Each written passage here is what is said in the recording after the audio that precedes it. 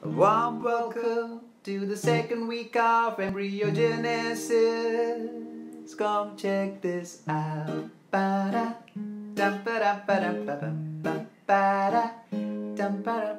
The second week is called the week of two, because all the things here are divided into distinct subdivisions, which are enumerated as first. We got trophoblast and trophoblast. For number 2 we got the epiblast and the hypoblast. For number 3 we got the amniotic cavity and primitive yolk sac. And then we got the extra embryonic mesoderm that's divided into somatopluric and splanchnopluric parts. Welcome to week 2 of embryogenesis, ladies and gentlemen. That was a Frank Sinatra number with different lyrics. Of course, these are not the lyrics of the song. So we've actually reached a very interesting part in the movie of general embryology, because things are going to start to get real now. Let's see where we are.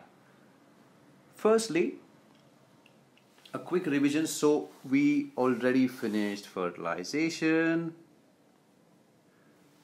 the 2-cell stage at about 30 hours, the morula at about 4 days here. And by the end of the 5th day, the zona pellucida disappears, the blastocystic cavity appears, and by the end of the 6th day and the beginning of the 7th day, roughly, implantation has begun. Right? We also have the light blue colored embryoblast and the light greenish colored trophoblast, correct? And you can see how the trophoblast has now started invading into the endometrium here, right? So now whenever we discuss the lecture henceforth, we'll be talking about the journey of the trophoblast, then the journey of the embryoblast. I might also speak a little bit about the uterine endometrium every now and then. And after this lecture, we shall only continue with the embryoblast journey for a while and consider the trophoblast journey in a separate lecture on the placenta. Okay? Alright, so we are now looking at day 7 and day 8. Let's start with the changes occurring in the trophoblast. Okay, there is a differentiation, and you can see that with the dark green and the light green color. The dark green color is the part of the trophoblast that is actively invading inside, and it starts losing its cell membrane, a process known as syncytium, and hence it is known as the syncytotrophoblast. Okay, this is in dark green, and the cellular part of the trophoblast, the part that is still retaining its cellular membrane, is known as the cytotrophoblast. That is our distinction number 1 that happens in the trophoblast, which is divided into syncyto and cytotrophoblast. Right? Distinction number 2 happens in the embryoblast. Now if you see, there are 2 colors there. What you see in the light blue are slightly taller cells, and these are known as the epiblast. And what you see in yellow are slightly low cuboidal, and these are known as the hypoblast. So that's the differentiation occurring in the embryoblast, and this leads to the formation of what is known as a bilaminar embryonic disc. Okay? If you observe carefully, there is also a slight cavity that is appeared above the epiblast layer. You see that? That little small cavity is soon to become the amniotic cavity. The cavity lying below the yellow part is just the blastocele that you have already considered before. Let's see what happens with the trophoblast again. You can see that the syncytotrophoblast is increasing at this time, and there are small holes that are appearing, and these are known as lacunae in the syncytotrophoblast. Okay, these lacunae start getting bigger and bigger. In the embryoblast, you can see that the amniotic cavity has become quite prominent now, And the cells of the epiblast that form the roof of the amniotic cavity, this part in light blue, are known as the amniogenic cells or the amnioblasts.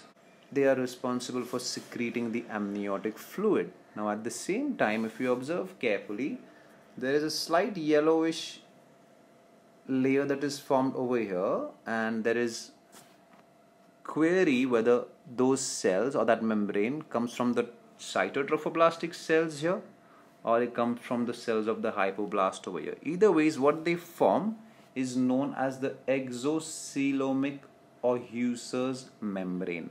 And the moment that membrane is formed, the cavity that it engulfs is known as the exocoelomic cavity, also known as the primitive yolk sac. Okay, now if you observe around this time, the entire structure has also completely invaded the endometrium, and there is a fibrin plug that is sealed it from the outside. So we have now entered completely inside the endometrium. Okay, if you observe, the endometrium is also becoming highly vascular, and there are certain capillaries that are becoming bigger in size, and these are known as endometrial sinusoids. Okay, what happens next? Let's find out. Firstly, the endometrial sinusoids just made contact with the syncytotrophoblastic lacunae, and thus we have the first introduction of what is known as uterofetal circulation. You can also call this uteroplacental circulation. So it begins as early as 11th to 12th day. The lacunae have now combined and become bigger trophoblastic lacunae, and the maternal sinusoids with the maternal blood is now mixing into these, thus forming a very basic uteroplacental circulation. At the same time, if you observe, there's a new color that has been introduced. This is, I think, pinkish orange, and these cells, they say, are arising either from the cytotrophoblast or the hypoblast. Again, different authors have different theories regarding that, but this layer is known as the extraembryonic mesoderm. This is very different from the intraembryonic mesoderm, which we shall consider in the next lecture.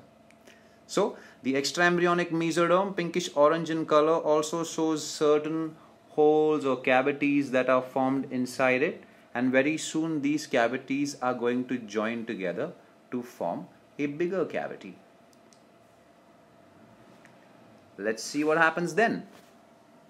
This huge cavity that is formed now is known as the extraembryonic coelom. That's an important word, and you're going to be using it for quite some time. Extraembryonic coelom. Remember, extraembryonic is important because there's an intraembryonic coelom as well.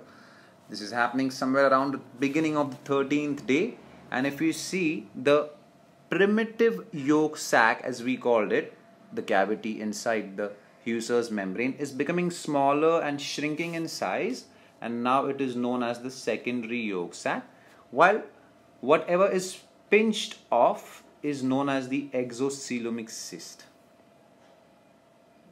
Right? The trophoblastic invasion continues. The uteroplacental circulation is becoming more and more prominent, as you can see here.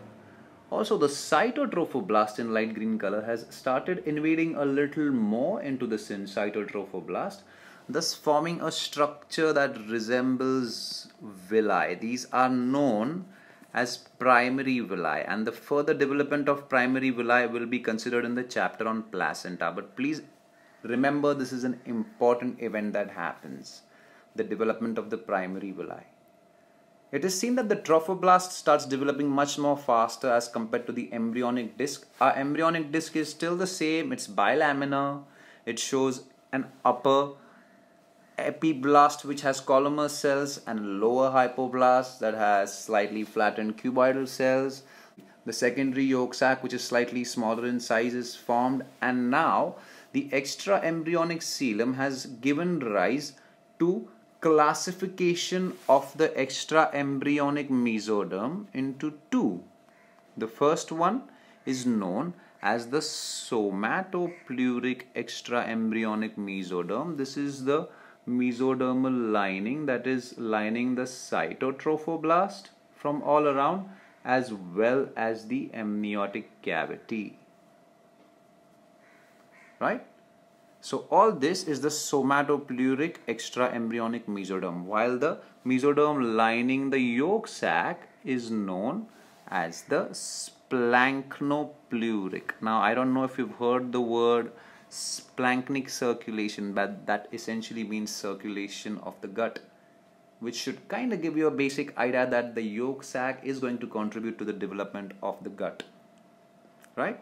Finally, there is a part of the extra embryonic mesoderm into which the coelom does not extend, and that is known as the connecting stalk, and this is going to give rise to the future umbilicus. Okay, more on that as we progress embryologically.